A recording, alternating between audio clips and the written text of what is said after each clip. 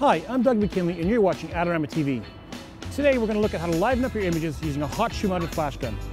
Now there's many techniques you can use with a flash, but for us today it's going to be fill-in flash. Adorama TV presents Stay Focused with Doug McKinley. Once upon a time, using a shoe-mounted flash was a complicated thing. In fact, they really didn't exist until the 1970s. And using flashes at that time, you had to be almost a mathematical genius just to use them. Not so today. Modern flashes are smart, powerful, and versatile.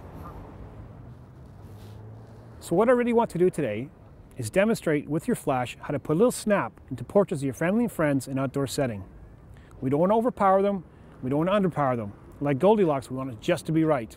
Today I'm using a Canon 580EX2 flash gun. The upgrade is a 600EX RT. One of the best things about modern flash guns is they have swivel pivot heads, giving you much greater control over the direction of light.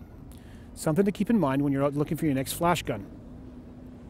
Now flash guns read light through the TTL method, through the lens metering. Basically they read the light coming through the lens barrel into the camera, then relay to the flash, which then determines how much light you need to illuminate your subject.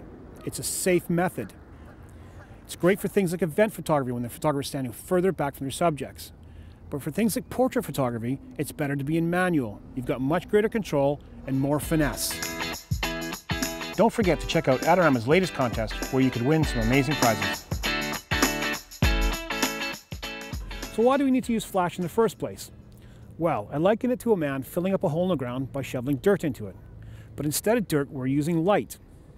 We're filling up holes under the eyes, under the nose, under the chin, the shadows. We've all seen those pictures of blacked out faces and overly bright backgrounds, or vice versa. So what we're trying to achieve is balance, and the flash will help us with that.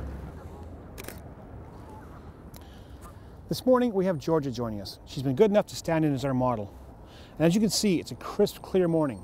But it doesn't really matter what the weather is like, cloud or sunny. It's always going to present us with a bit of exposure problems, and the flash gun is going to help us solve that. In an outdoor setting, it's usually not good enough to just get the meter reading off your subject. If you ignore the backgrounds, they're going to be overly bright or overly dark. If that's what you want, that's great. But if you want balance, you need to use a different method. The one I use is effective and easy. The flash is turned to manual, but turned off at this time. I'm using evaluative or center-weighted metering modes.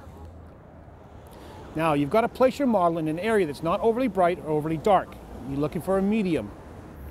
Our next step is to choose our lens. I'm using a 24-70 2.8mm zoom lens this morning, just for a little bit of leeway in composition.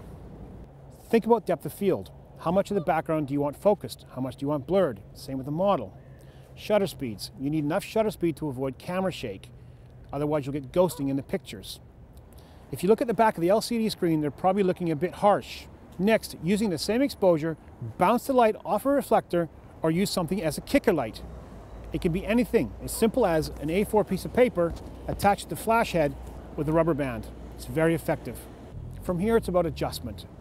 If the light from the flash is too much, just dial it down. If the background light is too bright, close the aperture by a stop. If it's too dark, open it up. It's by using these micro adjustments to flash output and background light is where your balance will eventually be found. Getting it right is a matter of experimentation and patience.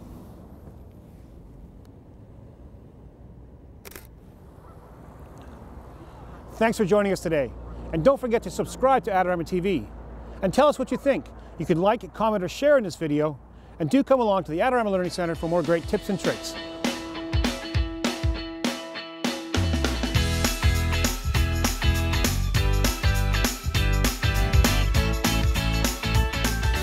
Do you want great looking prints at low cost? Be sure to visit our easy to use online printing service.